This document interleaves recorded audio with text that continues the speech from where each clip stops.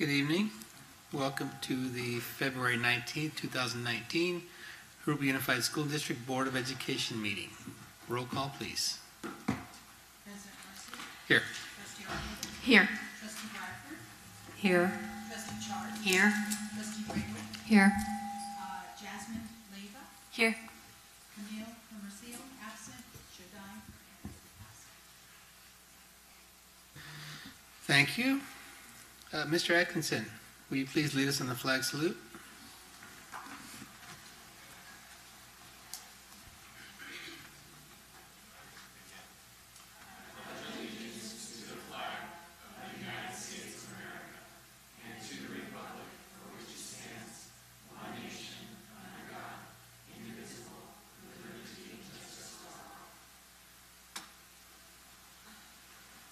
Thank you, Mr. Atkinson.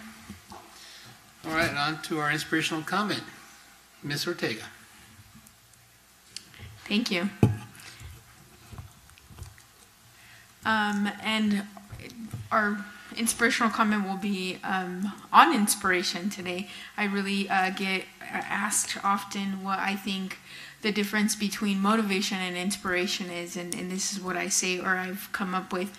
The word inspiration comes from the late Latin word inspirare, which means in spirit or divine guidance. So inspiration is something that you feel on the inside, while motivation is something from the outside that compels you to take action.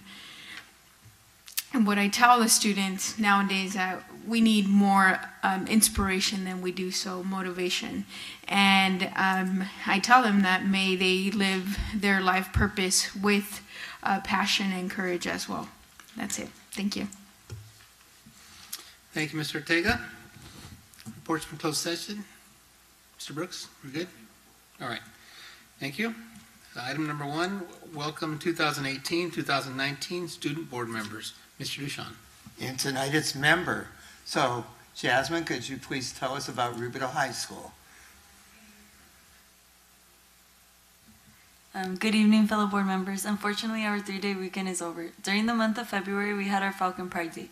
8th graders from Mission Middle School were introduced to many classes and educational information. Volunteers from our associated student body, Link Crew, and National Honor Society guided the 8th graders through Rubidoux High School. Later that day, around 6 o'clock, we held our Best of Rubidoux, where students and parents come to explore the various clubs and sports Rubidoux has to offer. A lot of our athletes attend this event to show their pride. Upcoming events for this week include our first home track meet on Thursday. It's away. We are very excited to see what becomes of our boys volleyball. It is new to our school, and today they have a varsity game away and will be having their first home game tomorrow. Lastly, for spring sports, swim will have their first league meet at Pacific February 27th. Another upcoming event is our blood drive on February 25th. We will be having sign-ups this week, and we hope to gather more donations now that the 7th graders can, 17-year-olds can donate without parent signature. So it will be a new experience for them. This month, the science fair will be taking place, and students from our school will be attending. That's all I have for today. Thank you. Thank you, Jasmine. Okay, on to recognition. 2A, recognize Del Sol Academy teacher, Mr. Dabrowski. Thank you, and Mr. Atkinson is here. Can you stand so we can say some nice things about you?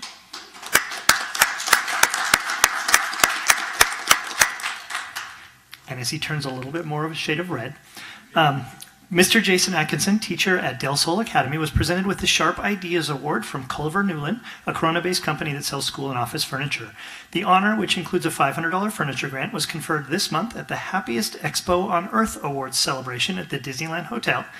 Mr. Atkinson, for years, has dissolved barriers between traditional and high-tech learning, and anyone who knows Mr. Atkinson could probably talk for at least an hour about the great things he does both inside and outside of the classrooms.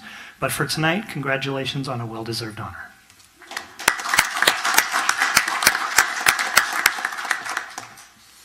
Thank you, Mr. Atkinson, again, and we appreciate your continued dedication to our students. Anyone else want to chime in real quick while we're here?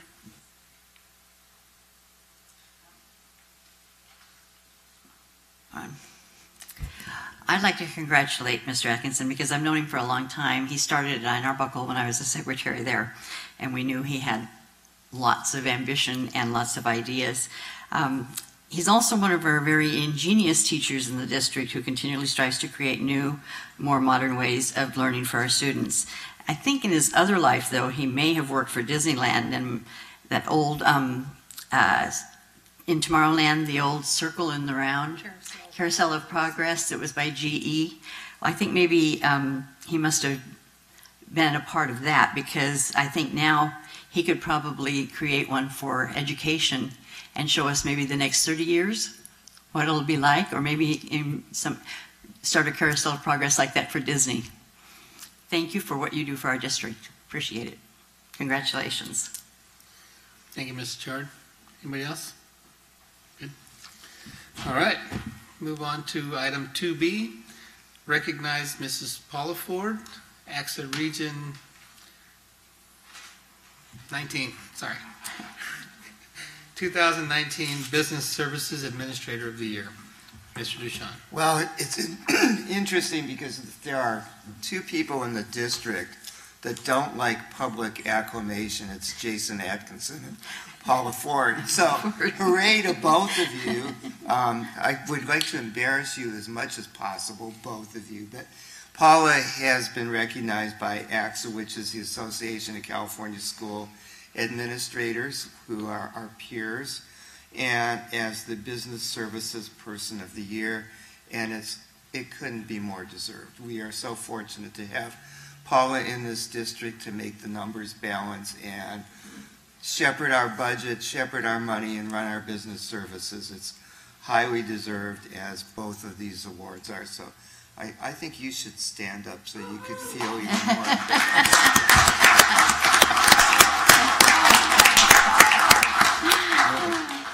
I'll probably pay for that, but it's worth it. Congratulations to both of you. Thank you, and thank you, Mrs. Ford. We continue to appreciate, I know the board does, all your efforts throughout the year, so thank you. Okay, board comments. Ms. Ortega, let's start with you tonight. Well, again, I won't ever get tired to thanking our student, our only one student tonight that came out. It's a school night, so thank you again for coming out and letting us know what's going on in your schools. Again, we don't have enough time to be there, so we appreciate you for being here. And yeah, congratulations to the recognized tonight. It's a beautiful thing to know that the work that you do, and just starting, El Sol Academy, and the heart and hard work that you put in. So thank you as well. And I just have a couple of events coming up next month. We have Riverside County Educational Summit the first week of March. Also, I will be very busy with CABE, our Riverside chapter. I am the vice president for the California Association for Bilingual. And we will be hosting that meeting here on the 13th of next month. And then the annual conference, which will be coming up the end of the month on the 20th. So I plan to attend that. And that's about it for me. Thank you. Thank you, Ms. Ortega. Mrs. Bradford. I want to tell you about some brilliant minds that we're developing here in our district. I received 2 emails last week from students at Troth Street Elementary School. They said they were studying the Senate and senators and asked me why had I chosen to run for the school board and why did I want to be on the school board. So these are from a 9 and a 10-year-old. They didn't mention their teachers' names, but Mrs. Crocker is the principal, and I called her up to tell her how much I respected kids that age who are asking intelligent questions. One of the students obviously read my bio on the district website and congratulated me on my successes. So that really made me think about what's this kid going to be in his or her future life when in interviewing for jobs, and you always want to know, does somebody do their homework? What do they know about why they want to be here and what? So it showed me that this mind wants to know who are the leaders in the community, do I trust them, and will they answer an email from a 9 or a 10-year-old? I also wanted to tell them that coincidentally I'd been invited with Superintendent Duchamp and Assistant Superintendent Dr. Hansen to visit the school. As we toured the school with Mrs. Crocker, all around there were signs up saying, be kind, kindness, and just other things to be encouraging, and a bulletin board out in one of the hallways where students could post encouraging notes to each other. There was one little girl that I was really proud of. She was wearing a t-shirt that said justice. And I thought, that's a really great concept for a kid, until she told me, no, it's a brand of clothing. So Jasmine, you could have told me that, but when you see anyone with a justice t-shirt on, say, I believe in questioning authority and in coming up with your own answers. So thank you, as always, for being here. Thank you. Mrs. Chard. Thank you, Mr. President.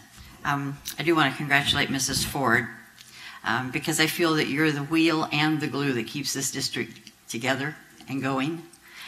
Your job is quite valuable, and I know that you've put a lot of hard work in, so this acknowledgement that you're receiving this award is something that acknowledges the work that you and your team do, and I'm sure you wouldn't be there without your team, but congratulations to you. You're always there if we have a question. You don't hesitate to answer, or usually you know the answer, but occasionally you have to get an answer for us, and we appreciate that. Thank you. I also want to remind everyone that the Indio Date Festival is going on in both our high schools. Jurupa Valley and Rubidoux have their FFA students, their ag departments there, showing their livestock, and my granddaughter is one of those. And I received a letter from her, and some people also received letters asking that they come out and cheer the kids on in their showing of their pigs, and then have their live auction on Saturday. I also received one from another student, Austin Church from Rubidoux. And they both, just to give you an idea, and I know it's kind of hard to see, but they both send a basic letter that invites everyone. And then they have to prepare something up that tells a little bit about themselves and what they did. And both of them prepare a letter like this. And this is part of what FFA teaches them. It encompasses everything, not just going and raising a pig or a sheep or lamb or a goat or whatever you have. Everything has to be perfect. The teacher approves everything. They have to take pictures. They have to send information. They have to get addresses. They learn a lot from my granddaughter's letter that she sent, and all the others. They all tell a little bit about it. And she was so excited because she gets to show her pig that she's been grooming, and she's proud that she's taught this pig that she got that didn't behave and didn't do anything. She's finally got her to walk properly, and if you reach down to pet her, she rolls over and wants you to rub her belly and things like that. So they're learning not only if they have home pets, but this is something else. This is a different thing that they learn about. And Austin was telling me in his letter that he stepped away from that for a year, and now he's back in it again, and he wants to. That's what he wants to make his life. He wants to be a farmer or in the agricultural department. So it really gives them an idea of what they want to do and shows that they can accomplish something. I also attended the budget meeting this past week, and I learned a little bit about I learned a lot about the budgets and all the people that it takes that are involved in it, that have a part of that budget that it affects. It's unreal, and they come with really good questions to ask, and Mrs. Ford has great answers for them, what she can answer, but it all depends, a lot of it depends on how the budget up in Sacramento goes and how things go everywhere. So it is a learning experience. That's the first time I've been on that committee. I think that's all for right now. Thank you, Mrs. Chard. Mrs. Regal. Would like to congratulate Mr. Atkinson. I mean, I just met you 5 minutes ago and you're so casual. Hi, I'm Jason. You know, that is quite an accomplishment, and really glad that you're a part of our system and encouraging kids, and these sharp ideas, just keep them coming. And enjoy shopping for that furniture. I don't know what that means. Is that desk furniture or?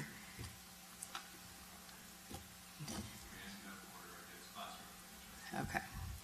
Well, congratulations. And of course, Paula, I mean, you absolutely, you work very hard, and this award is well deserved. I can't thank you enough for how many, whether they're relevant, irrelevant, or frivolous questions or big questions, you're always clarifying and explaining. I mean, it's like you're an encyclopedia, because you seem so casual and, oh yes, that's what this means, and you'll go into the full depth and really help the board understand a lot of the information to the business services. So congratulations.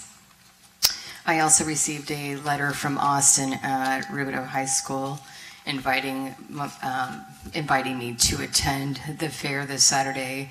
I'm doing everything in my power to see if I can juggle my schedule to be there as part of the auction. That would be my first fair with animals and auctions. I'm kind of excited, so if I can get down there to Indio, definitely that is a first priority this weekend. A few things that I did over the past couple of weeks since the last board meeting. I did attend that 38th annual Black History Parade. It rained and rained and rained. It poured, and then moments before the parade started, the sun came out. So it was impeccable timing. Really fun, cool experience, and with other people within the city that are really involved.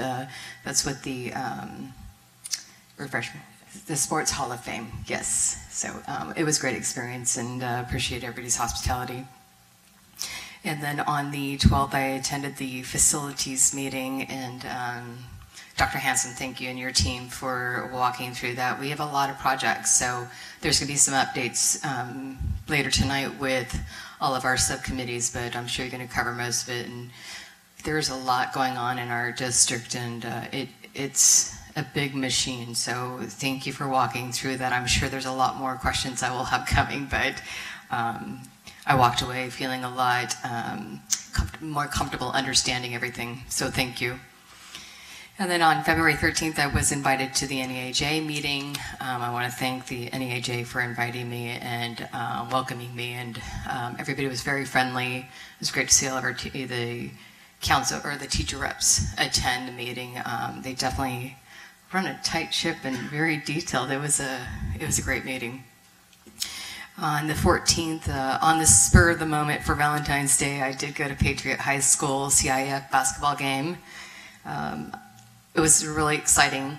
We thought it was in the bag. They were doing really well, and then right at the last quarter, they were down by 3 points. But congratulations to that accomplishments to Patriot High School basketball team to make it to the CIFs. And then February 12th, Mr. Owens at Patriot High School also hosts monthly meetings, and he had Dr. Luna and Dr. Huff come forward and cover the drug signs and things like that, and really educating parents of, you know, what's going on right now. And they really went into depth and were able to answer questions to parents. Some people are clueless, and I mean, we spent a lot of time to make sure that we're talking about it, but it was definitely a great way to power together with the educators and the campuses and make sure that we try to keep, you know, our schools drug-free. And I also want to wish Trustee Garcia a very happy birthday. And hopefully you're going to enjoy the rest of the week celebrating, or the month. But is this 29? 30. 30? Okay. Well, happy birthday to you. That's all I have today. Thank you, Mrs. Regal. Okay, I just have a few things. First, you know, Mrs. Ford and Mr. Atkinson's, congratulations again. I had an opportunity to go to Del Sol last week with Mrs. Ford. Got to see Mrs. Stevens and Mr. Atkinson, and had a really good time. Also saw Jasmine there. She was, I think your brother goes there, right? So got to spend some time with Mr. Atkinson, and some of the students coming in got to see him in action. So really great program. I'm glad to go. Looking forward to the next one, Mrs. Stevens. And last week, the three of us here went to the Riverdale High School military veterans interview, and we had 45, I think, veterans that showed up for that. And so each of them was assigned a table, and there were 2 or 3, 4 or 5 kids that got to interview the veterans. And it was a really nice event. We got to see the cadets do the flag ceremony at the beginning, and we all spoke a little bit. And then the whole interview, and then we had lunch. But it was really well put together, and I want to thank Mr. Brett Robel and Major McLeod. They did a really fantastic job, along with the cadets, for that. Did also get to go see a basketball game, Patriot High School against Grand Terrace a couple of weeks ago. They won that game, so that was good. And I got to see a soccer game as well, Patriot High School, I think February 6th. They won that game. I think they eventually lost in the quarterfinals or something, but they did a fantastic job. Tomorrow's the Lions Club speech contest, so anyone interested in going out and seeing our students from high school compete, and they compete for prizes. Once you get to the district level, the Lions Club district level, they start getting scholarships, like $4,000. The winner in California gets like $22,000 in scholarships. So we have some really great students that speak. So if you want to go tomorrow, 6 o'clock, the Lions Club, to be there before 6. And I'd like to see you out there.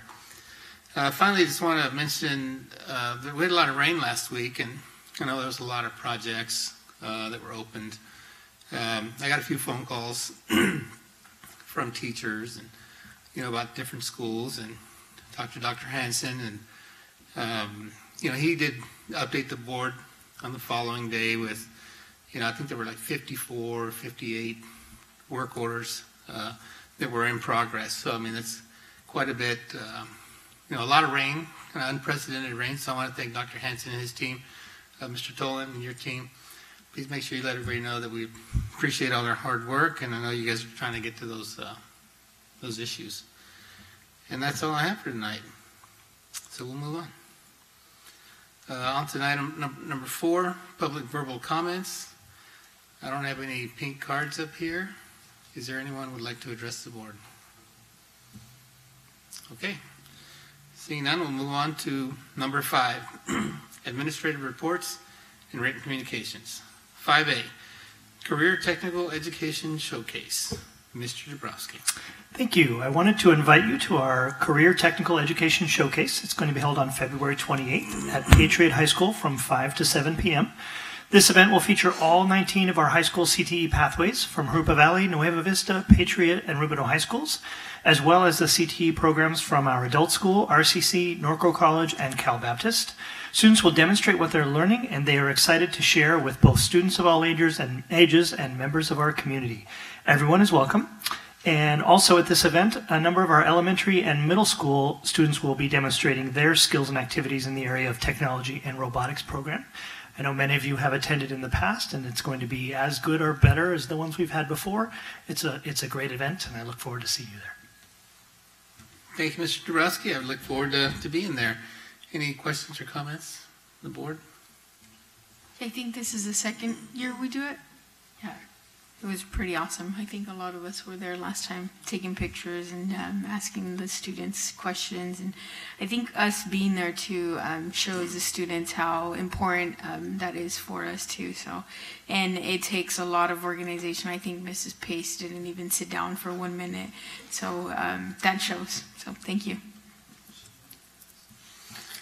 I agree. I think last year the students really enjoyed us coming and asking questions, and they even turned around and asked us some questions about why we chose whatever we had done as a career. And some of them are in the pathways to try and make a decision. That's not necessarily their decision that they're going to do, but it has given them a different outlook on how to make a decision about it. I know the culinary teacher said in his class the kids learn how to read a recipe, which you don't necessarily have to have if you want to be a builder, but if you want to cook something or if you want to build it by the plans, then you have to know how to read things. And they felt that that was one of the added things, was learning the different aspects of a job, whether you're in the culinary arts program or if you're in the construction program, you're learning the aspects of how to, the money, the finances, and all that. So the program is really good for the kids, and it really brings the thinking out in a lot of them. Thank you. I look forward to it. All right, anybody else? Jasmine? Nope? Okay. All right, 5B, review GASB 75 requirements and actuarial report for other post-employment benefits. Mrs. Ford. Under GASB 75, government employers are required to report their other post-employment benefit costs and obligations. In Jurupa's case, the other post-employment benefits are retiree health benefits.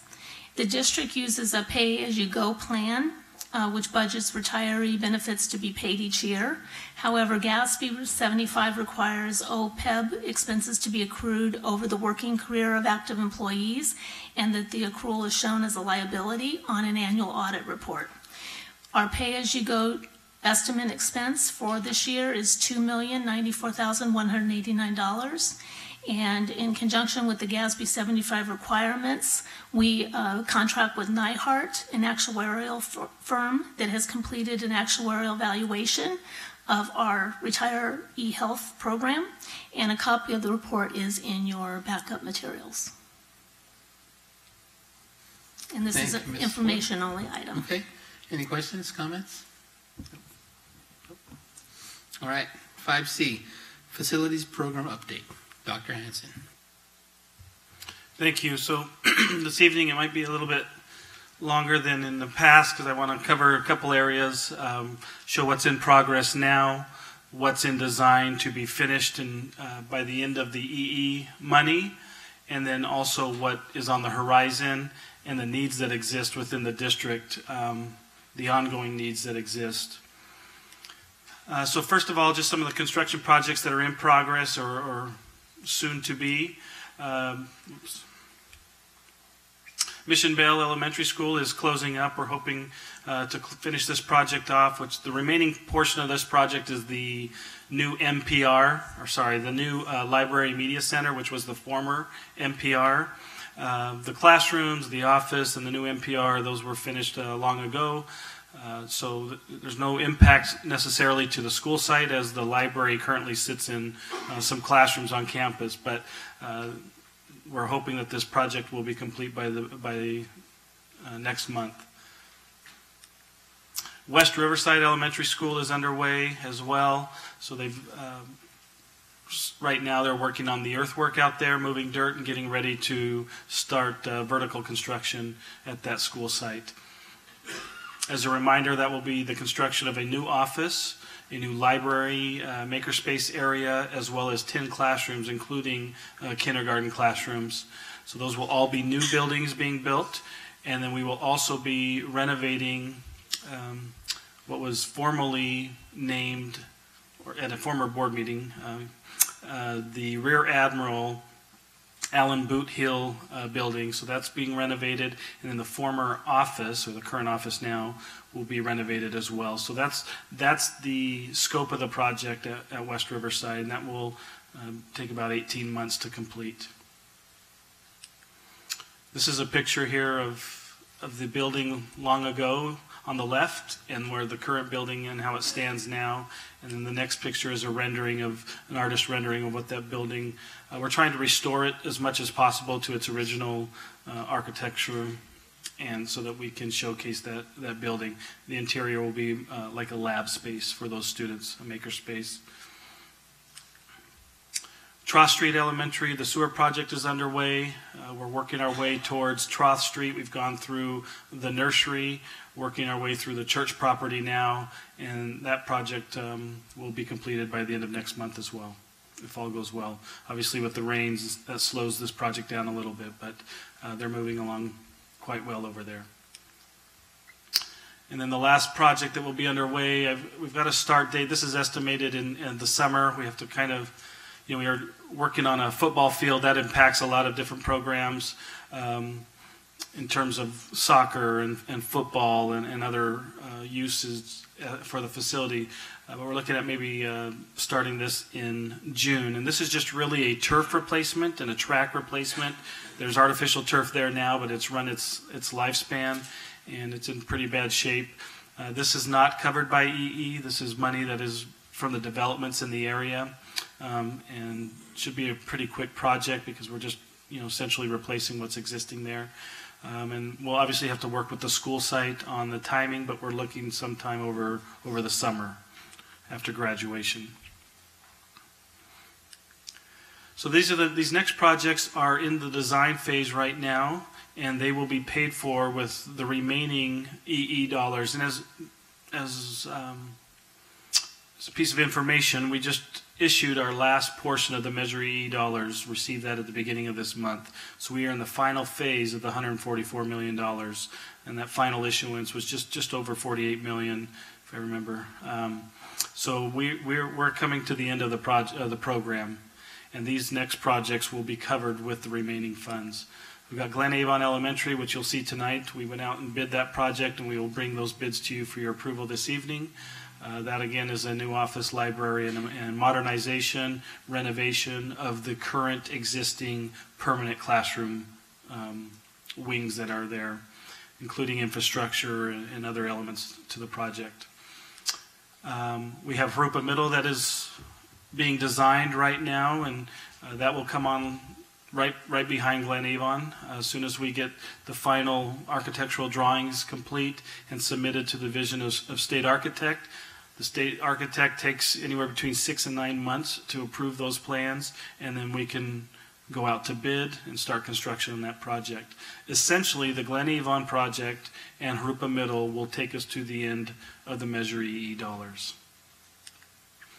So future projects in design that have been under design but are contingent on state funding. This is really important, that these projects are contingent on the state selling bonds and us receiving those matching funds, these next projects. So first, and I've kind of listed them by priority as money comes into us from the state. Tross Street Elementary School, a reconstruction of that facility. Right now we are looking at tearing down the existing school and building a new school off of Ridgeview. This site allows us to be able to do that because of the way that it's situated and still keep school in session. So essentially we could build and keep school in session and then move the kids into the new facility, and then what we would do is demo the old facility, and that's where their play area would be, their play field. So we are looking at that right now and in the design and how that will be situated on the school site. Rubidoux High School Concert Hall, this is pretty far into the design phase, but again, can't move forward until we start to see state money come into us. And this will support, obviously, the music and arts out there on the east end of the district for both Pacific Avenue Academy of Music and Mission Middle School programs feeding into that school. So we have a comprehensive K-12 program there. These are just artist renderings, of course, of that facility. West Riverside Elementary classroom modernization. So we're doing a large amount of work at the school now, but there's still some needs that exist with the existing classroom wings that we would like to get to, and those would just be a basic modernization of those classrooms, again, as money comes in from the state. These are just pictures kind of the interior of those classrooms, restrooms that would all be updated. Again, an artist rendering of what those classrooms might look like as we modernize the existing classroom wings in the future. So that essentially would take us through the dollars that we are entitled to from the state as the state issues bonds. Those timelines could be anywhere between 24 months to 48 months. I mean, there's really no telling. It all depends on how much they sell at a given time and where we fall on the list. So those monies as those bonds sell, will start coming into us over time. So again, these are the immediate future needs. And I'll get to this at the end of the presentation. All the schools, we still have a large amount of schools that are due for modernization. When I say due for modernization, they've reached that term, right? That 25-year term from either when they were initially constructed or when the last modernization took place. That's when we become eligible for state dollars again. So there's still a large amount of schools that are eligible for modernization, and I'll go through that at the end. But these would all require we have to come up with resources to be able to do that. And like I'm explaining tonight, Measure EE essentially has been spoken for with Glen Avon and Jurupa Middle. Troth and those other projects that I shared would be contingent on state money. That essentially would take us to the end of our dollars. So anything that I show from this point on, we need additional resources to be able to do that. It's important to keep in mind that we can't access state dollars without matching some fund. We have to put money in to get money back. The district has to be able to do that. And so, again, as I share these projects, you're going to see some numbers to those and understand that this is just a small piece of the pie in terms of what needs to take place in the future. Jurupa Valley High School, this school was due for modernization. In other words, it was 25 years old in 2014. Here we are in 2019. So, it's nearly 30 years old now. We did the Innovation Center. We've done some Path of Travel upgrades, and there's still a need to go into those classrooms. Now, the school's a little bit newer. It's built in '89, but there's still a need to go in and renovate classrooms, the theater, and those types of areas. These are just artist renderings, again, of what this project could look like in the future. Jurupa Valley High School, the reason I'm sharing these next schools is because and making them a priority at this point in time is because there are developments in the area. They're either at capacity or very close to capacity at this point in time, and there are future developments coming in, within the next decade as we look at a 10-year study. And so there will be a need to address those schools in the next 10 years. So Jurupa Valley High School, this is a picture of the modernizations. Pedley is one of those schools that will be impacted with development coming in. I think we're all aware of the Paradise Knolls project. There's another small project in that area that would feed into Pedley at that point, at some point. So Pedley would be on the list. It was also due for modernization in 2012. So not only is it ready for an update, it could see an increase in student population as well. Rustic Lane, there are a couple developments in the area that would feed into this school as well, causing a need to modernize and make adjustments at this school. It was due for modernization in 2013, so it is eligible for state dollars if we're able to bring in our portion of the matching funds. Camino Real at capacity. Again, one of our newer schools, built in 1988, but it was due for modernization in 2013. And because it is already pretty close to capacity, there are still a couple developments that may impact that school that it would need modernization as well. Sunny Slope Elementary, this one's unique in that we have the dual immersion program there, so there's an increase in enrollment, but there are some developments that could feed into that school. The caveat to that is that one of the developments is one of the larger developments, has a school site in their master plan built into that. So, if I'm sharing this because if we weren't to build a school in that master plan, essentially we could see up to 700 kids over 10 to 12 years feed into Sunny Slope, which obviously that school couldn't handle. And so there would be a need possibly to go ahead and purchase that site in that development and build another school in that area. And that would relieve some of the crowding or potential crowding of students that would be feeding into Sunny Slope.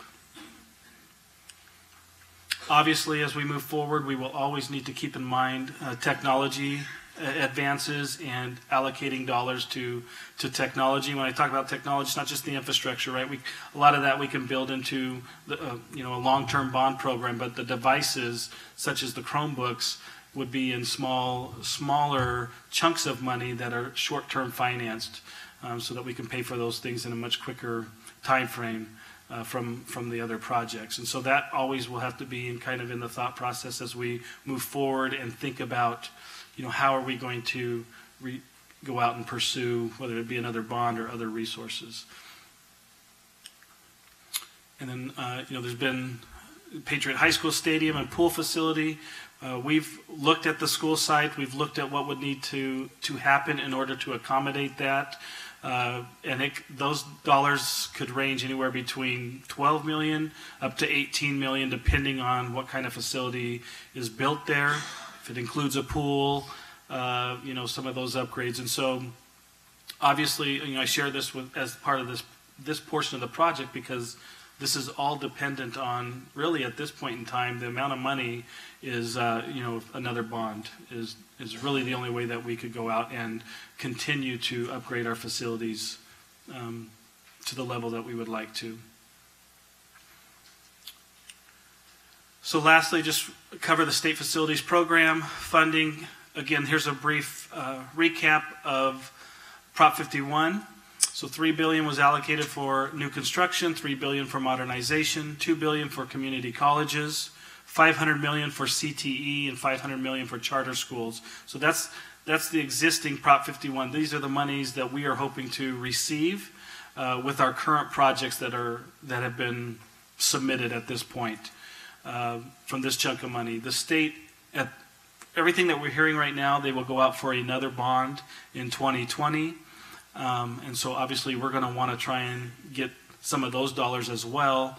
But as I mentioned before, we have to have money to be able to apply and gain those grants from the state. We have to have matching funds.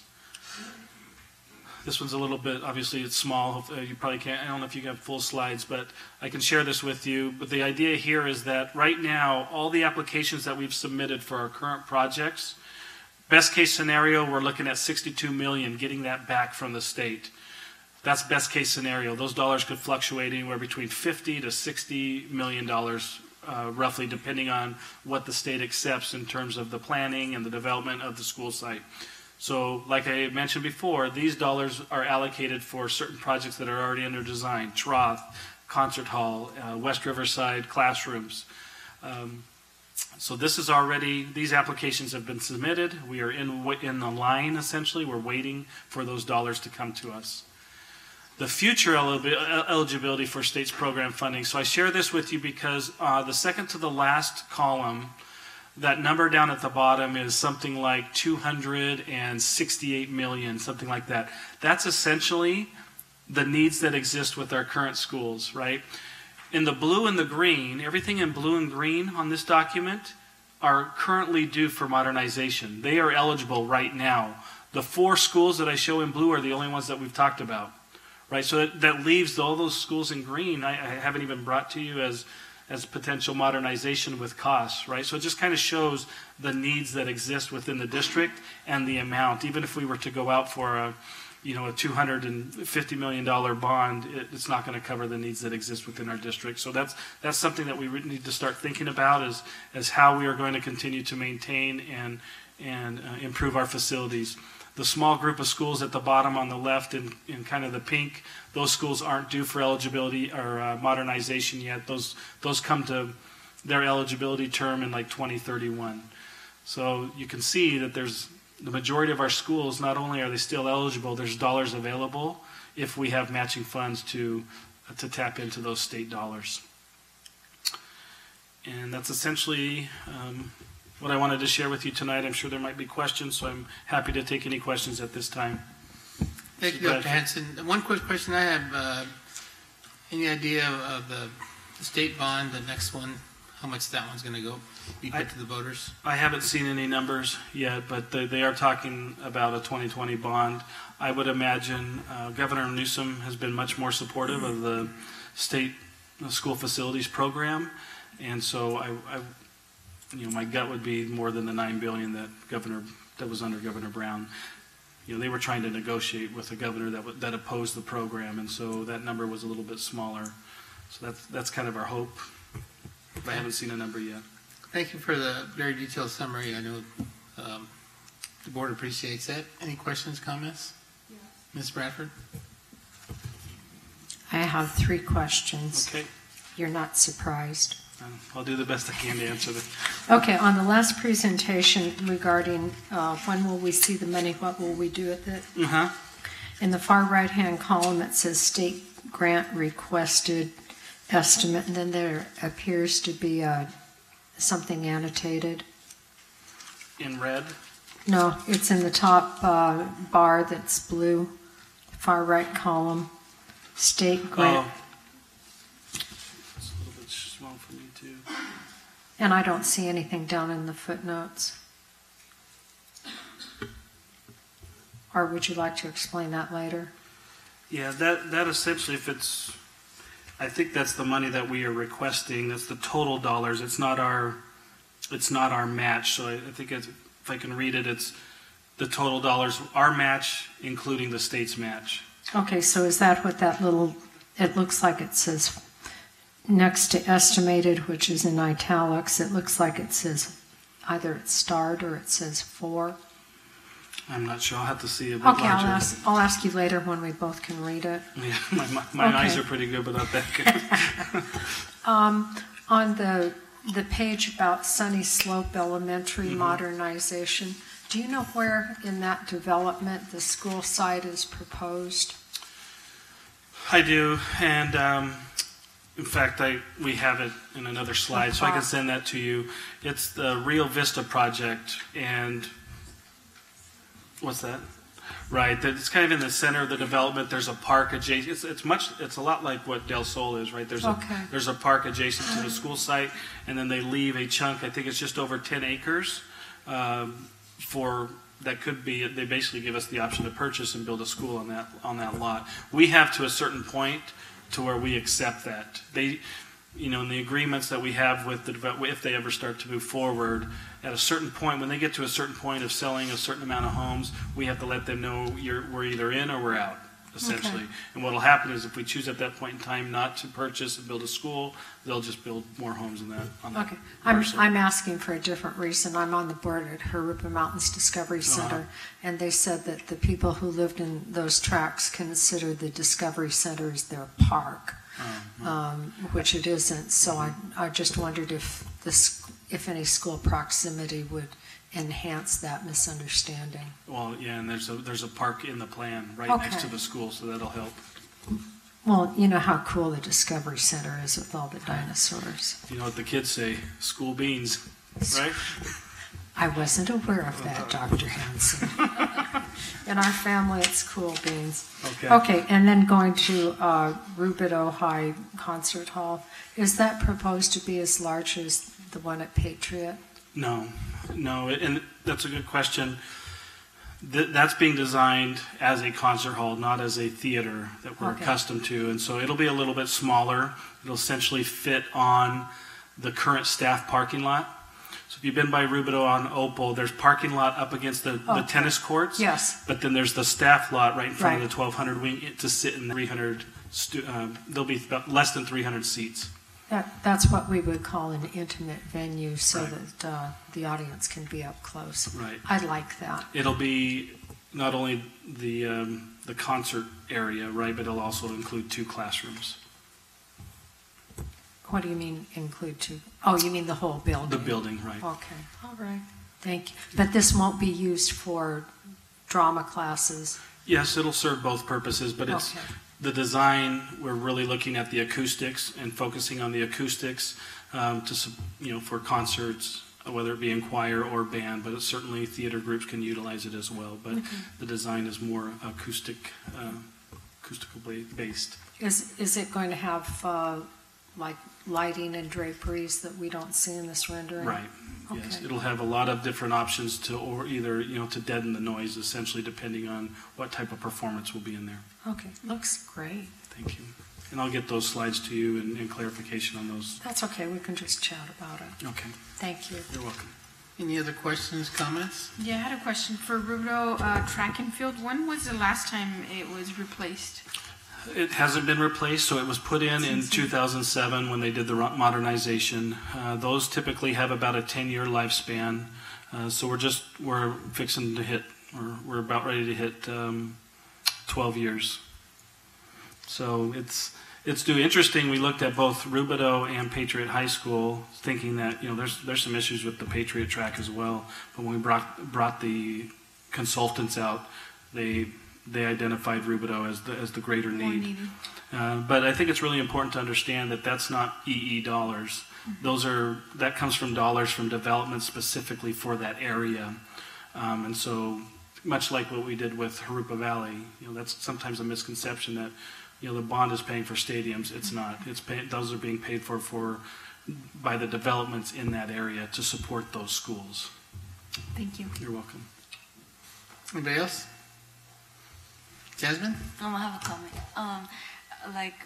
I was gonna say, I'm kind of excited for the theater because I kind of I don't do performing arts or theater or band like that, but when I see them practicing outside, because you said it was more a concert, right? So right. For band and stuff like that. Yes. Oh, they practice outside in the cold, and I know that they take. Well, I'm not in the cold, obviously. Right now it's cold, but usually not the cold. But it's kind of difficult now more for them because we have boys volleyball, so they don't have that much they can only practice inside the gym when we're there away. So I feel that'd be something cool. I don't know how long it's gonna take, but it does sound exciting. Yeah, thank you. I was at that site as a principal, and you're right. They don't have a facility. They have the gym. So back in the 50s, the gym served many purposes. Well, you can probably imagine trying to have a band concert with a gym floor and concrete walls. It doesn't go too well, and so it's much needed at this site. Anybody else?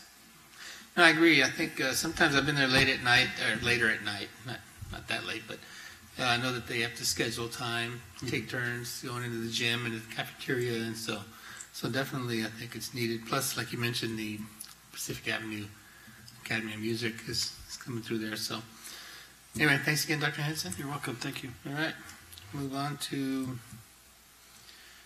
5D, Williams Settlement Quarterly Uniform Complaint Report Summary. Mr. Dabrowski. We had no complaints. Okay.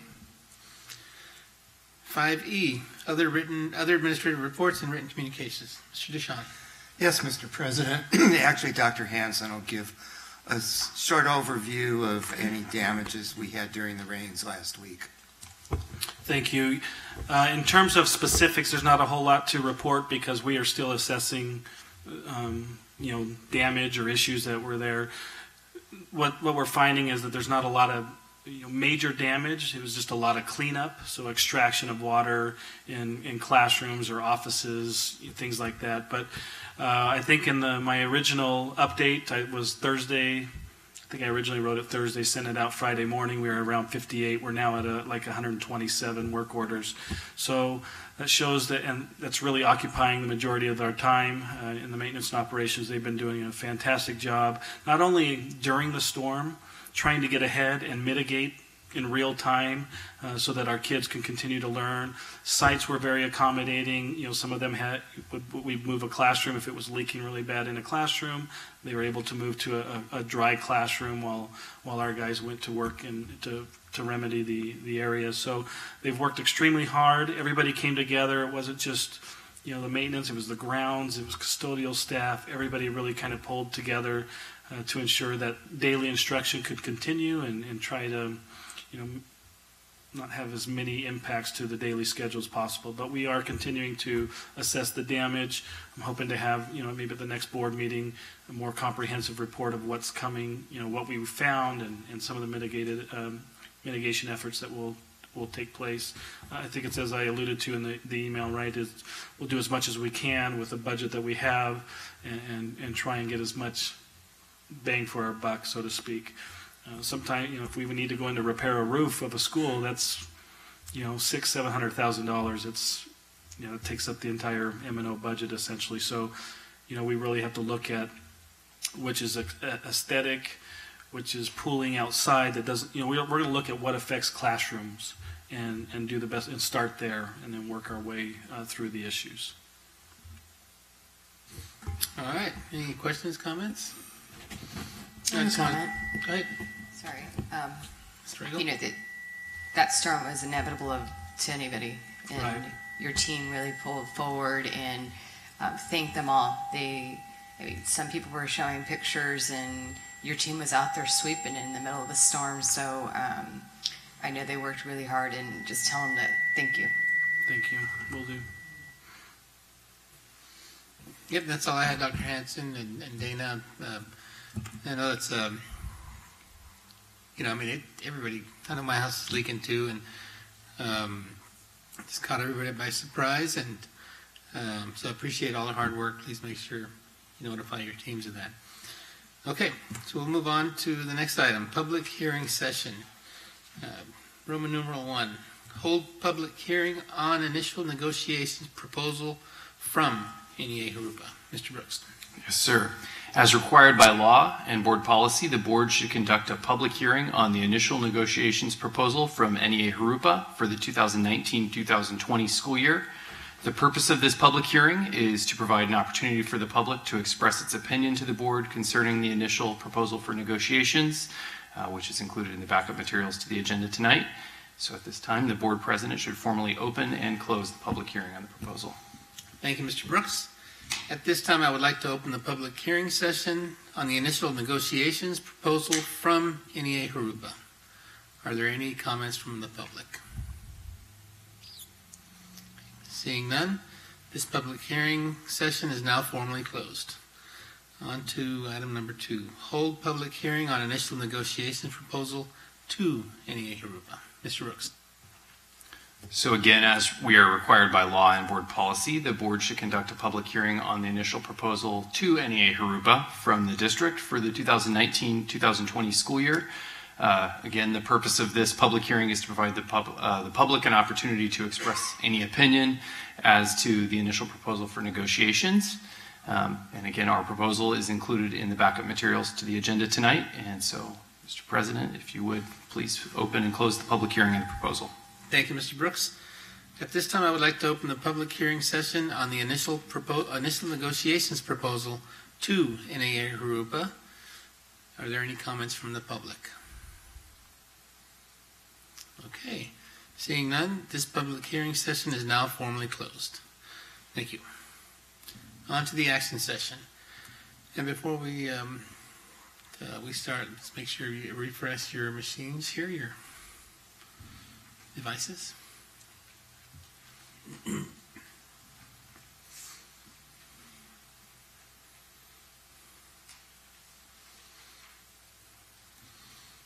Okay, item A, adopt and approve routine action items by consent.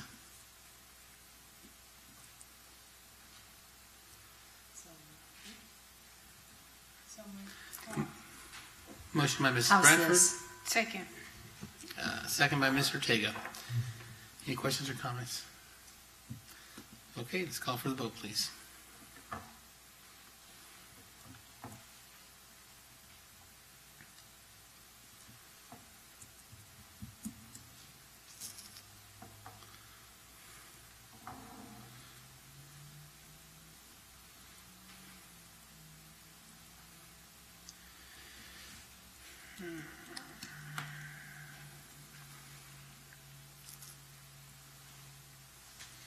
Motion passes 5-0.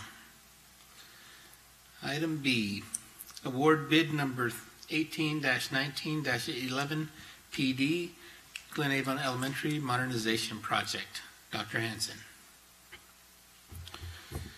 On January 3rd and 10th, 2019, district staff solicited bids for Glen Avon Elementary School modernization project. On the 29th of January, staff received and opened 45 bids from the advertised categories of work. After a careful review of each individual bid package, it was found that Inland Building Construction Companies, the lowest bidder in category 21, did not fulfill the pre-qualification requirements listed in the bid documents. Based on this information, staff recommends the board deem this bidder non-responsive. In addition, during the bid review, Chapman Coast Roof Company, the lowest bidder in category 9, issued a formal request to withdraw their bid due to clerical error. District staff recommends the board accept the letter of withdrawal, release the contractor bid bonds, and award a contract to the next lowest bidder in that category. Finally, one bid protest was received and withdrawn from R&D contractors for Category 5, and one bid protest was received and withdrawn from JPI Development Group for Category 18. A copy of the schedule of all the bids received in the category is included in the backup materials, and the information, based on the information of the lowest responsive bidders, administration recommends the contracts be awarded in the categories listed there. So this evening, administration recommends that the board deem Inland Building Construction Companies a non-responsive bidder. We also recommend the board accept the withdrawal and release of bid bonds from Chapman Coast Roof Company, and that finally, that administration recommends the board award each category of work to the lowest responsive bidders as listed. Thank you, Dr. Hanson. So moved. Motion by Ms. Ortega, second by Mrs. Bradford. Any questions or comments? Okay, let's call for the vote, please.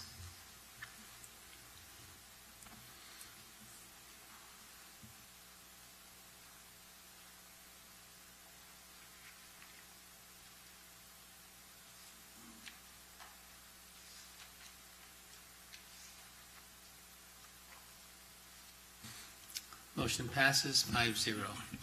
Really glad to see this get started. Finally, Dr. Hanson, I know there's been a lot of challenges with Glen Avon, but I know every time I go out there, you know, it's like, when are you going to start? When are you going to start? So, finally, thank you and your team for all the hard work there. So, item C, review and approve low-performing students block grant spending plan. Mr. Dabrowski. Thank you. AB 1808 authorized the allocation of $300 million for low-performance students block grant in the 2018-19 fiscal year. It's intended to support students who are not unduplicated students, meaning they're not receiving a free and reduced lunch, they are not English language learners, they are not foster youth, and their achievement levels are not where we would like them to be. So based on a per pupil allocation number, we estimate our funds to be $831,906 that are to be spent over a 3-year period to support with professional development activities and instructional materials and additional learning opportunities those students. And our plan is to use certificated extra duty pay for academic supports and intervention during extended opportunities, including before and after school tutoring and summer intervention, and to provide professional development, instructional materials, and resources for intervention programs and services during the school day. So that $800,000 is a one-time allocation that we will spend over the next 3 years, and we can report that back to the board after we have allocated those funds and they have been expended. But at this point, we recommend the board approve the low-performing student block grant spending plan. Thank you, Mr. Dabrowski. So moved. Motion by Mr. Ortega, Second. second by Ms. Regal. Any questions or comments?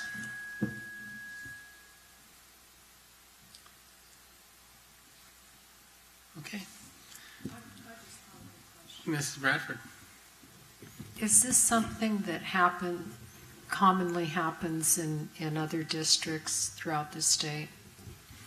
This is a first-time block grant that the state has offered, and so all states qualify for those students that meet the criteria to receive those funds. So you're I'm saying, sorry, all districts. so are you saying we're the first in the state to apply for this and receive it? No, there are many districts applying and receiving the funds. Okay. Any questions, Jasmine? Okay.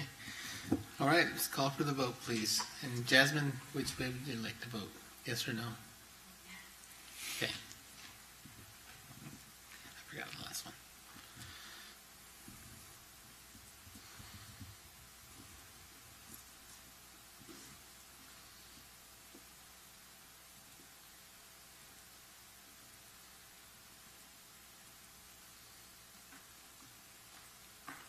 Motion passes 5-0.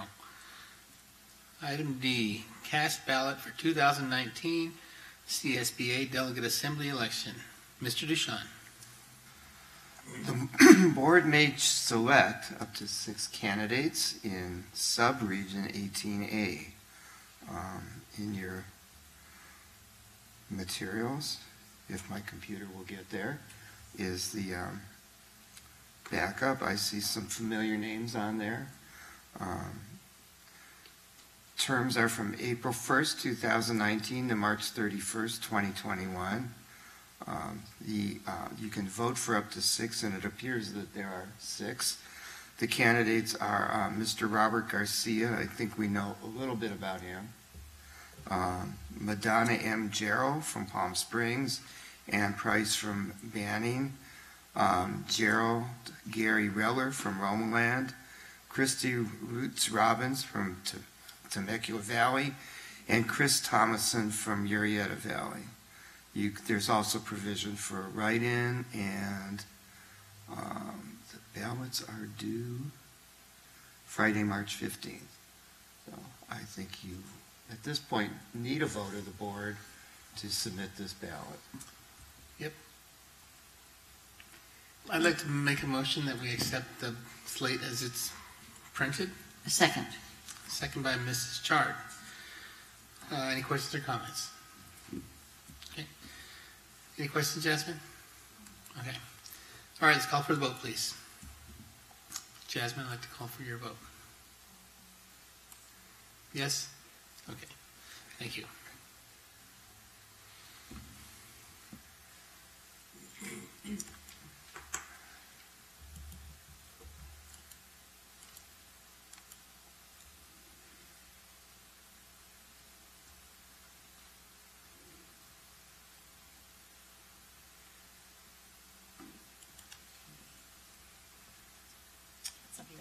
It's good, okay.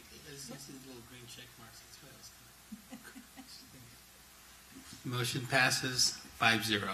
And thank you to the board for your confidence in me. I've had an opportunity, this will be my second term, second 2-year term, serving on the Delegate Assembly, and I get an opportunity to work with CSBA and a lot of the leadership in CSBA. And sometimes we get elected officials that come through, and we get to talk about what the priorities are.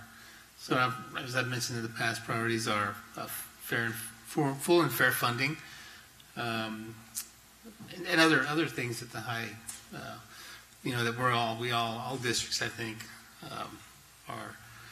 are challenged with, including, marijuana and those legalization and, how school districts can handle that.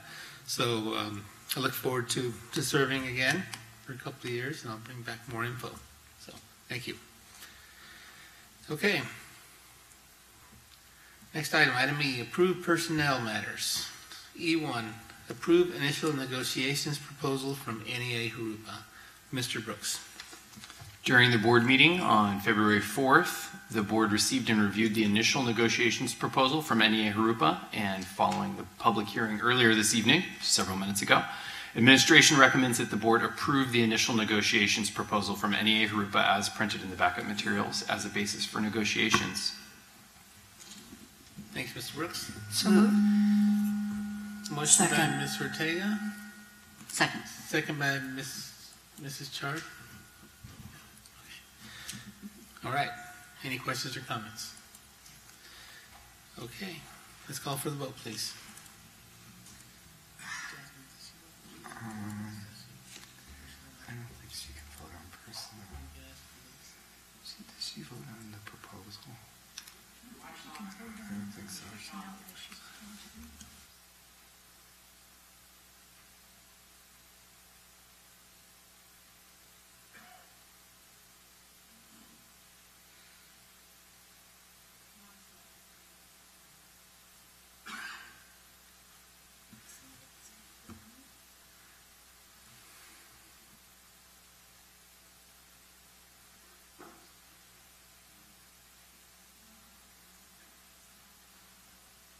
Are they not coming up?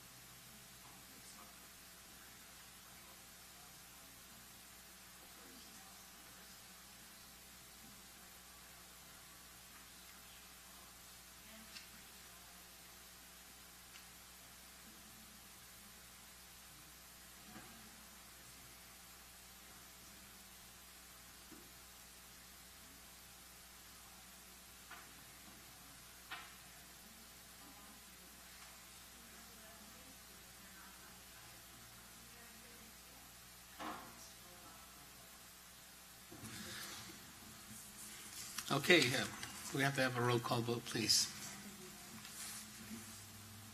President Garcia, Yes. Trustee Ortega, Yes. Trustee Bradford, Yes. Trustee Chard, Yes. Trustee Rayford. Yes. Thank you. Motion carries 5-0. Item E2, approve initial negotiations proposal to NEA Jurupa. Mr. Brooks. Again, during the board meeting on February 4th, the board received and reviewed the initial proposal to NEA Jurupa, the district's proposal. Following the public hearing several minutes ago, the administration recommends that the board approve the initial negotiations proposal to NEA Jurupa as printed in our backup materials tonight as a basis for negotiations. Thank you, Mr. Brooks. Motion to approve. Second. Motion by Mrs. Regal, second by Mrs. Chard. Roll call vote, please. President Garcia, Yes. Trustee Ortega, yes. Trustee Bradford, Yes. Trustee Chard, Yes. Trustee Rayford. Yes. Motion carries 5-0. E3, adopt 2019, 2020, and 2020, 2021 academic school year calendars. Mr. Brooks. President Garcia, at this time, I would ask that we be able to withdraw items E3 and E4 from tonight's agenda so that my team and I can make some updates and bring them back on March 11th. Okay, sounds good. We don't have to do a motion or anything else. Okay. All right. So, Mr. Brooks has some updates that he's got to make, and so he'll bring them back for the next meeting. Next meeting. Okay. Does that affect the calendar or the employee work year? For both, actually. Oh, it affects both? Okay. Yes, ma'am. Both E3 All right. and E4. Yeah. And we still got time, so. Okay. E5, adopt resolution number 2019/27, layoff of certificated employee. Mr. Brooks. With the personnel report, but requiring a separate action tonight, is Board Resolution 2019/27, layoff of certificated employee, which reduces the certificated workforce by 1 community day school teacher. The layoff will be made in accordance with the requirements of the Education Code. Action is recommended at this time so that the reduction can be made effective at the end of the 2018-2019 school year and provide the impacted employee with appropriate and timely notice. A copy of that resolution is included in the backup materials. Move to approve. Motion by Mrs. Chard. Second by Ms. Ortega. Any questions or comments? So, Mr. Brooks, this employee will be relocating to another position within the district. Yes, this particular employee has the rights to return to a position as a classroom teacher and will be reassigned for next school year. Okay. All right. Thank you. Okay, roll call vote, please. President Garcia, Yes. Trustee Ortega, Yes. Trustee Bradford, Yes. Trustee Chard, Yes. Trustee Rayford. Yes. Motion carries 5-0. And item F, board member committee reports or additional comments. Mrs. Regal.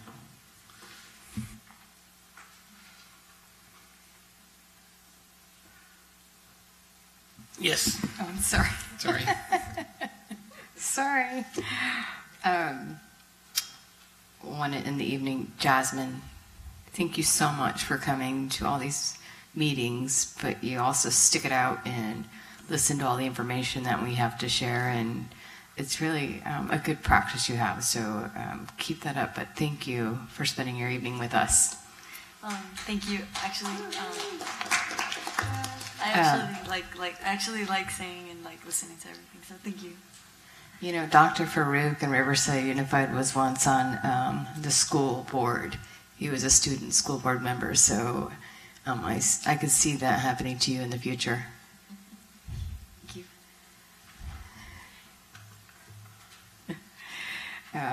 In the next couple weeks, I keep saying things are going to slow down. I don't know who I'm kidding. The next couple of weeks, I do have some things going on, but I plan on attending the CTE showcase coming up at the end of the month, as well as the February 26th is a pre-festival concert with JMS. I am a little biased because that's my daughter's last performance in winter concert, so I will be there as a parent and representing the board too. We also have the SOE. I plan on attending on March 5th, the afternoon luncheon. Excuse me. And then the Lions Club reached out to me and asked them to be a judge on March 5th for the speech contest with some local students. I'm excited to participating in that.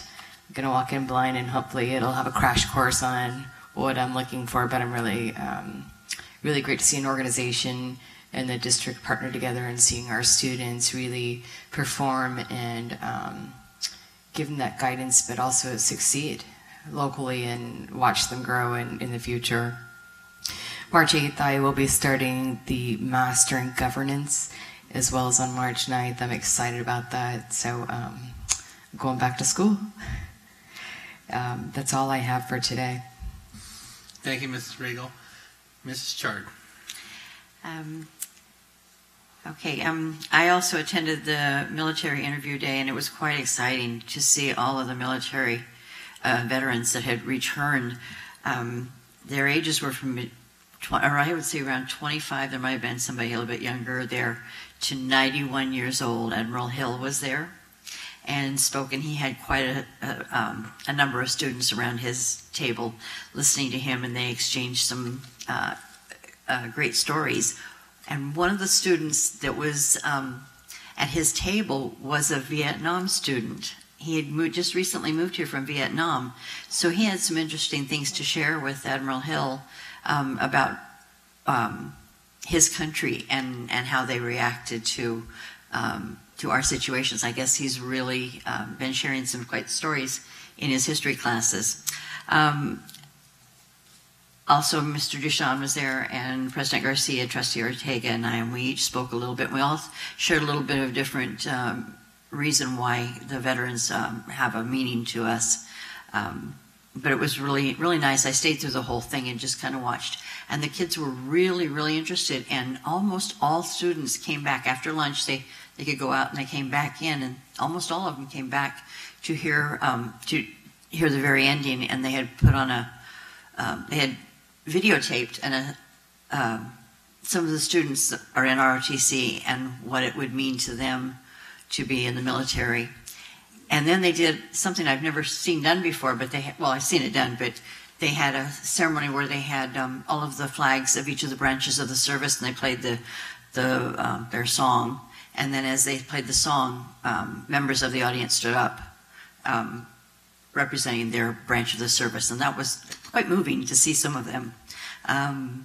And there were quite a few disabled veterans that came too, and I was surprised at that they do participate, but I understand that that's something that they really enjoy sharing their stories too. Also, I went to the Black History Parade, and I wasn't sure we were going to make it, but Mrs. Regal said that it rained, but it stopped. I think we had more people in the parade than there were watching. I think they were afraid of the rain, but I'm sure the festivities went on that day. The sun came out and shone for a while, and they had quite a few little booths set up down in front of the courthouse so people could participate. Congratulations to President Garcia for helping represent us as a delegate, and I'm sure that our district is going to be well represented with CSBA, with you and Trustee Ortega both being on the boards or as a delegate. Tomorrow I'm going to the Date Festival to watch my granddaughter show her pig, and then we're going back on Saturday to watch the auction and perhaps bid on something. I don't know that we'll bid on her pig, but we'll bid on maybe on one of the other animals. And then on the 1st of on Valentine's Day, my husband got me some roses from the floral department at Rubidoux, in the ag department. They've got some beautiful red roses and sold bouquets of a dozen roses for $30, which was outstanding, and they're still just beautiful today. So if you ever get a chance to purchase from them, that helps our program. The money pays for the roses and also helps each of them pay for their what it costs them to go to different activities during the year, go to the festival, and helps cut the cost on raising their livestock. March 1st, I will be going to Einar Arbuckle for Read Across America and Dr. Seuss Day. I'll be going as the Cat in the Hat. That's something that's been going on in our district for a lot of years, and NEAJ sponsors that. The teachers are really do participate, mostly the primary grades, but it's a really good program. They get community people, family members to come down and read to the kids, and they really enjoy hearing from firemen, policemen, board members. There's been other board members that have gone too, and I think Mr. Duchamp has gone a couple of times. So if you get a chance to get an offer to go down, you should go down to any of the schools. All of them, I think, are doing it. And I think that's all I have. Thank you, Mrs. Chard. Mrs. Bradford.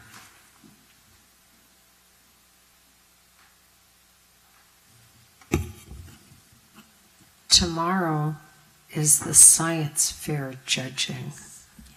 I get such a kick out of going to that. One of my brothers was a rocket scientist, so I'm always proud of the kids who like to do that, students. But when I see things like the thermonuclear dynamics, inversion ratio of yada yada, I think, did a student really come up with that, or is it a parent who wants to show off? The one that I will always remember is a third grade girl who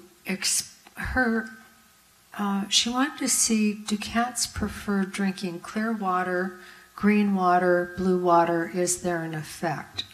So her hypothesis and her observation and her drawings, I thought, yeah, that's genuine. That would really, don't you think so, Lisa? I mean, that would genuinely interest a kid. And I thought that was entirely appropriate grade level. So if you want to see something fun, go to that. And also, they always need volunteers. Yes, let's see. I also went to the Black History Parade, which was tons of fun. We were in one of the trolleys, and the rain had stopped sufficiently, so we rolled up the windows. We had, was it the girls' swim team from Riverside? Yeah, Aquettes, Patriot High School football, and so we were representing our district, Be True to Your School, plus Jurupa Valley, and it was a lot of fun of waving at everybody. Okay, you tell that part. Let's see. Yes, I went to the facilities meeting. What Dr. Hansen showed you is, I mean, the obvious of things that we do, like the single point of entry, but he also showed us the things that are compliance, like a grade change. And I thought, you know, whoever applauds that, do we celebrate that? Has anybody ever thanked you for doing that? But that's the reason why I mention it, is that's one of the ways in which the facilities and operations staff, thank you, Dana, look out for what are we doing to provide this to be the safest environment for our students as well as our staff. So thank you very much, gentlemen. Thank you, Mrs. Bradford. Ms. Ortega. I do not have any committee reports, but again, Jasmine, I want to say thank you for sticking with us, and you really truly inspire me. Just looking how young you are and wanting to, you know, obtain leadership skills from anybody, I think is very admirable on your part. And actually, Dr. Farouk was my mentor, and now I get to call him my colleague and get to do things and travel with him to conferences and get one-on-one mentoring with him. So if you ever need a mentor, I know that we become role models even though we don't ask for it. If you ever need anything from us, please let us know. Okay? Thank you. You're very welcome. And then congratulations again to President Garcia on your birthday. It's really special to have you today and celebrating with us. Also, thanks to you, I will be speaking on Pique Rubro High School graduation next month as well. They told me that you gave good feedback on me being able to speak on that event, so I thank you for that as well, and also thank you for allowing our student board members to also participate in our meetings. And I'm also hoping I can make it to Friday, Dr. Sue's, for my first time in Idaho. Actually, I've been meaning to go since I became a board member. I haven't had the opportunity. I've been invited, but I haven't been able to. So I'm really looking forward to that as well, and joining you, Trustee Linda. So that's it on my part. Thank you. Thank you, Ms. Ortega, and thanks for the congratulations. But I really couldn't stop my birthday from coming, so I'm kind of stuck with it. But I appreciate all the well wishes, and look forward to another 50 years, hopefully. But I did talk to Mrs. Collins at Rubidoux. Actually, it was right after the military event, because she asked me about it, and you know, I could do it, but I know that you did such a great job at Jurupa Valley, and that was your school. And so I said, you know, I think Ms. Ortega would probably be perfect for doing that. And I know you really connect with the students with your experiences here in Jurupa. So I'm glad you're able to do that. So, and I really don't have anything else. I think that's about it for me. So thank you everyone for coming. Mr. Duchamp, any final comments? No final comments. No final comments? Okay. Well, thanks again, the staff. Thanks for everyone for coming tonight. And Deputy, thanks for coming and joining us as well. And meeting adjourned. Thank you.